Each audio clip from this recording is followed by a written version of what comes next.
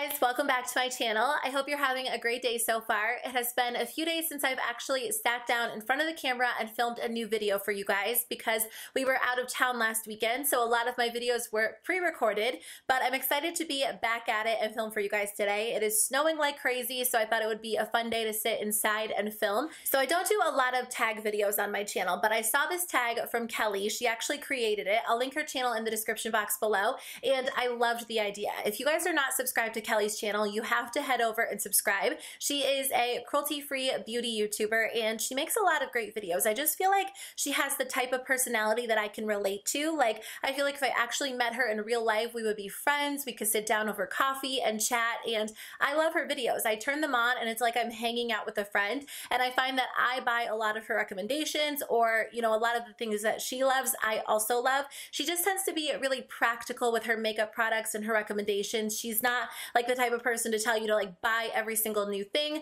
which I love. I've been making more of an effort to like focus on my collection, and I feel like her videos really help me appreciate what I have. And I just like her makeup style, her personality, and she has the most beautiful hair in the entire world. I have serious hair envy, so I hope you guys will check out her channel. She really is like one of my favorite people here on YouTube. But the tag she created is if I could only keep one. So basically you go through like the makeup categories, and if you could only keep one product from that category in your collection, you share which product it would be. And I thought this was kind of interesting because it's not necessarily your favorite product. Like, some of them are my favorites, but some of them are a little bit more practical, because even though this eyeshadow palette might be my favorite, which one would I keep? Because I'd be stuck with that one and I'd have to use it like every single time I wore eyeshadow. So I thought it was a little bit of a fun concept. If you guys film YouTube videos or you just want to chat in the comments below about your answers, I would honestly love to hear them. I think it would be so much fun. So let me know in the comments below, but otherwise let's jump into it. Starting with face primer. If I could only keep one face primer, this one actually kind of surprised me, but it would have to be the Smashbox Photo Finish Primerizer. So I do have oily skin, and during the spring and summertime I usually reach for a mattifying primer, but I have to say that the Smashbox Primerizer has been my go-to moisturizer ever since I discovered it, probably at like the end of the summer. I haven't actually worn it during the spring and summer months because it is a somewhat newer product, so I'm not 100% sure how it's going to react, or how my skin will really react with this primer during the spring and summer. I honestly might need something a little bit more mattifying, but I have to say every single foundation that I use with this primer goes on beautifully on top and wears beautifully throughout the day. Now, as for foundations, this one was a little bit of a tough choice for me. I feel like I don't have a lot of favorite foundations, and my absolute favorites are super full coverage. I don't wear a super full coverage foundation all the time, but in general, when I wear foundation, it is full coverage. Otherwise, I wear like a CC cream, or I skip foundation altogether and just go in with concealer and kind of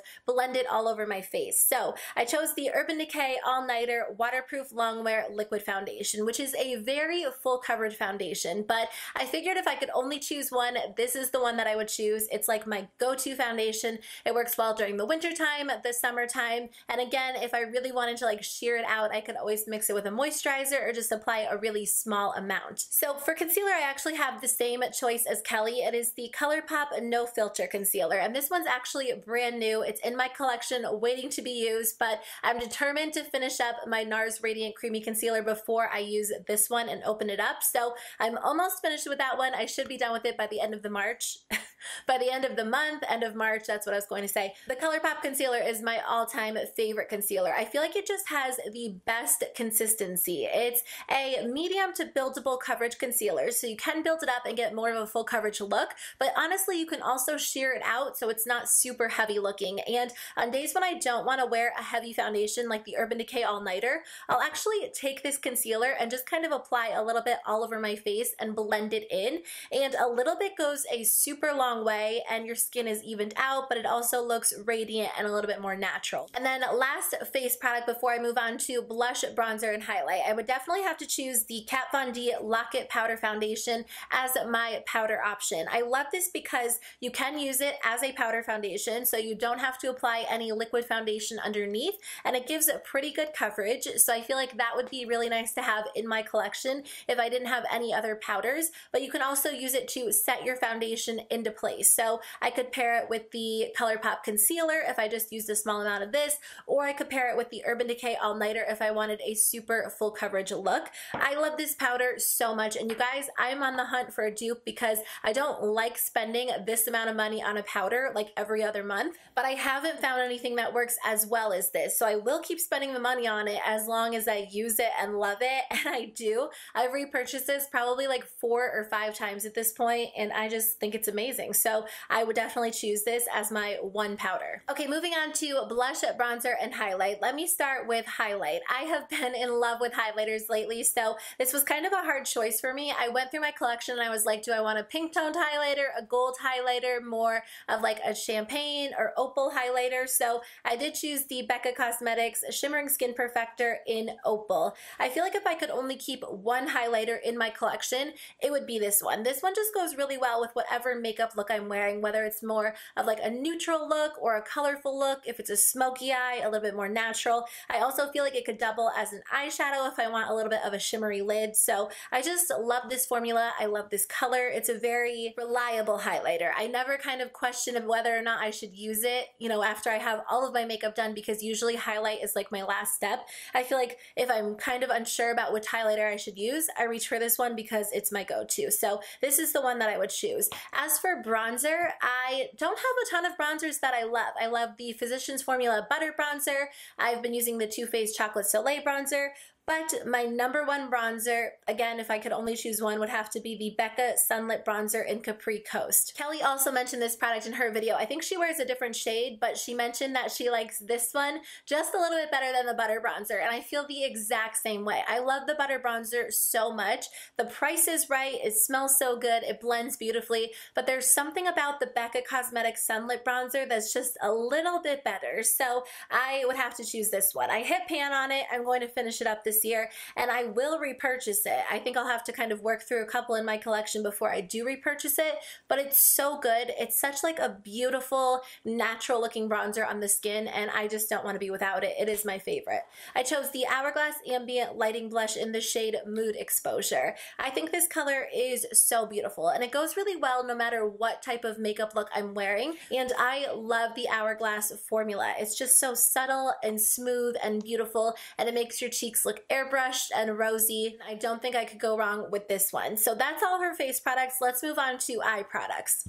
So let me actually start with 2 products that I currently do not have in my collection. They are products that I love. They're kind of like staples for me, but I'm really working hard to finish up some other products before I repurchase them. So if I could only choose one mascara, it would be the Essence Lash Princess False Lash Effect Mascara. It makes my lashes thick and voluminous and full and long, and it separates them. And I feel like I don't ever have a bad lash day when I wear that mascara. I don't currently have it in my collection. I thought I had a backup in my drawer, but like I said, I'm kind of working through a bunch of products and trying to use them up before I repurchase some of my favorites. But if I had to get rid of everything and only keep one, that is the one mascara that I would choose. And same thing with eyeliner. I don't have this one in my collection, but it is the one that I would choose. It's the Kat Von D Tattoo Liner. I don't think I'm cheating by choosing one that's not currently in my collection, because if I could only choose one product to wear, that is the one that I would choose. I'm currently using the Physicians Formula Liner, which I feel like is a really good alternative.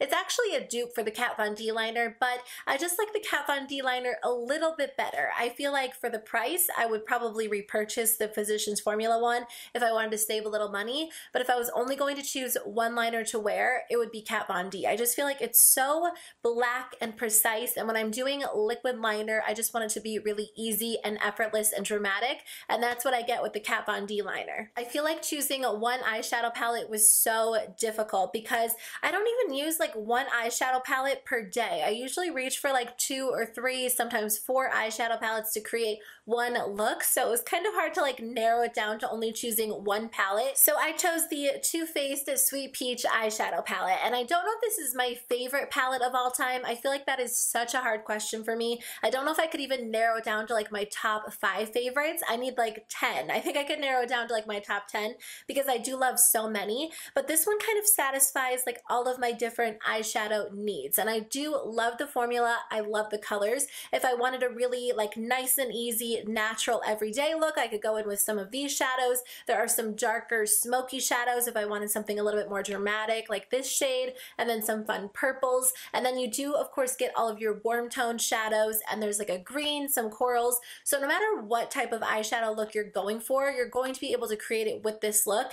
Unless you want like a cool toned neutral look, then this probably isn't the palette for you, but I tend to love warm shadows. So I feel like, you know, if I had to choose one palette, I really could get away with using this palette every single day. Okay, and then finishing up, I only chose 2 lip products. So I chose a lipstick and a lip gloss. As for the lipstick choice, I chose the ColourPop Lippy Stick in the shade Aquarius. I do like a good dark lip or a good red lip, but you know, honestly, if I could only wear one lipstick, it would have to be a nude, just because I feel like it goes with every single makeup look.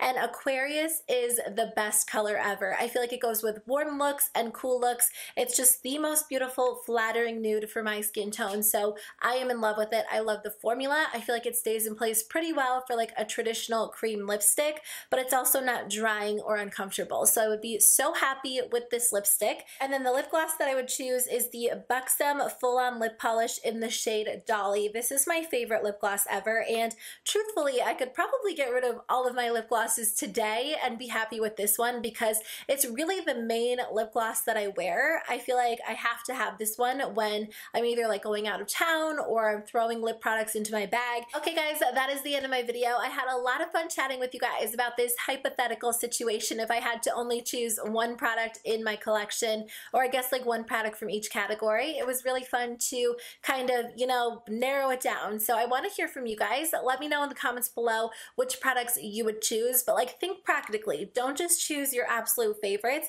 Of course, I did in some categories, but you know, I think it's even more interesting if you choose a product that's not necessarily your favorite, because then you have to explain the reasoning behind it. So I hope you guys share your answers in the comments below. Again, make sure to check out Kelly's channel because you guys will love her so much, and I will see you guys in my next video. Bye.